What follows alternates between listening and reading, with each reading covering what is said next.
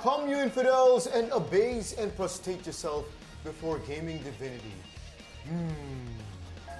Direk, linggo-linggo ba to? Kasi I swear, tatadyakan ko na talaga tong mokong na to. God mode off. Paano ka napunta dito? Ba't bigla ka nalang nag-decide to let go of your godhood? Ay nako, kita mo ba yung mga tao sa editing? Ang lalaking tao niya. Eh di malamang binubuga ko kung puro special effects. Wise words from Sam YG. Ay nako, wise words kung wise words. Pero mas intelligent ang audience natin na nanonood ng More on Gaming. MOGTV, Game on!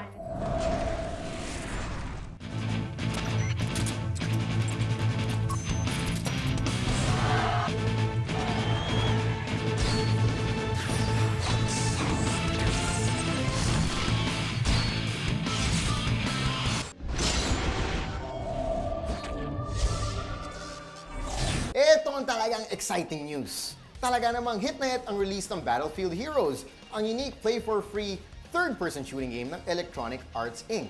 Kailan pa lang ito ni-release pero over 1 million na ang players ng exciting na game na to. Battlefield Heroes is the latest title from EA that lets players customize their characters and mission systems.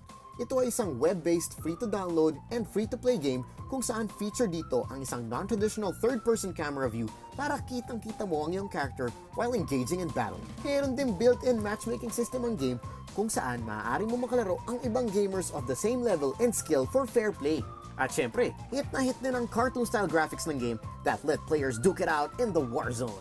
Akala mo ikaw lang may exciting news? Syempre may sizzling hot news din ako for you guys. And it's definitely gonna whet that gaming appetite in you.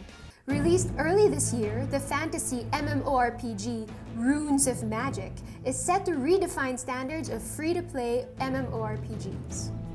Players can choose from the 6 classes na pwedeng i-combine sa isang secondary class character for full use of various combos. Magugustuhan din ito ng mga players na very particular sa graphics.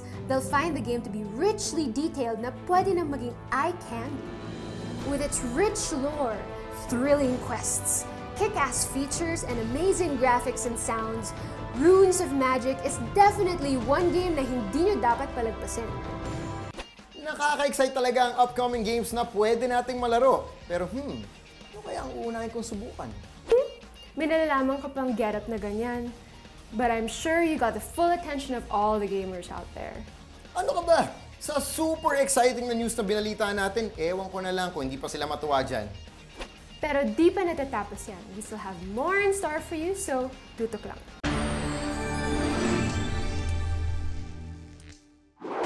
Neutral Grounds gathered over 75 of the Philippines' best Magic the Gathering players this year to compete for the national championship. The event was held at Glorieta 5 Makati City on July 25 to 26, 2009. Nabalot ng tensyon ang competition.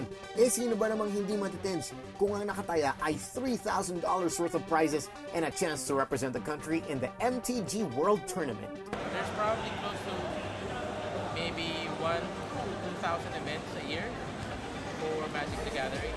This year, World Championships will be at Rome, Italy. We are giving out $40,000 for the World Championship, $40,000 for 3 more Pro Tour events, which one will be held in Asia, one will be in Europe, and another one will be in the United States. Hapon na ng July 26 natapos ang tournament. Masaya ang mga participants, winner man o hindi. Pero, alam nyo bang hindi lang sa table tournaments pwedeng mag-Magic the Gathering? You can also play MTG and Xbox 360, and if you are an Xbox Live Gold member, you can even challenge the legendary names in the business, gaya ni na Mike Torian, John Finkel, and the creator ng Magic the Gathering himself, Mr. Richard Garfield. Congratulations to the winners of the Magic the Gathering 2009 Philippine National Championship, and of course, to Neutral Grounds for a successful event. Sam, nakaaway ka na ba before? Alam mo, Dayan, nung bata ako, madalas ako mapaaway. As a matter of fact, medyo ma-Chuck Norris ang moves ko nun. Pero ngayon, tsak-tsaka na ako sa pag-iwas ng away. Siyempre, medyo matanda na. Hindi ako sa matanda, pero yung face pa, kailangan protektahan ng face value. Eh, ikaw, sa isang ganyang kaganda, napapaaway ka ba? No. Peace lover ata to. And besides, if ever I even do get into a fight, syempre gusto kong mabuo yun kagad sa isang mabangis na fighting game. Fighting game ka mo? You mean something like Tekken? Exactly. But when it comes to Tekken, nothing beats this guy.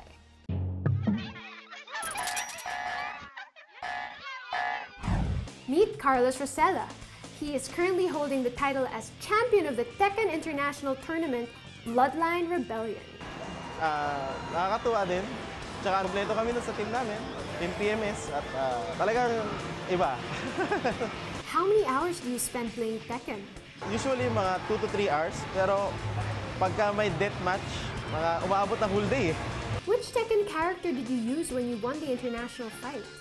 I use Bob, a new Tekken character in Tekken 6. Nakakatawa na dahil mataba, tapos para siya si Sammo Hung, ang bilis niya gumalaw, medyo hawig sa akin. So, how does it feel winning the Tekken BR International Tournament? Iba, parang andun yung support, tsaka nagkita-kita yung mga usual naglalaro na players. Medyo masaya, parang reunion na rin sa community ng Tekken. So, natuwa ako kay Jinlo kasi siya yung taong mayabang, gano'n. Mabait siya, lumalaban na. Hindi tulad dati na hindi siya lumalaban, ngayon lumalaban na.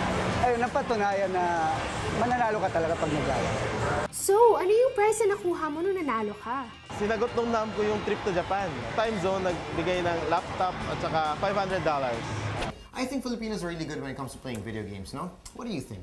Well, exactly. I'm so proud to be Pinoy.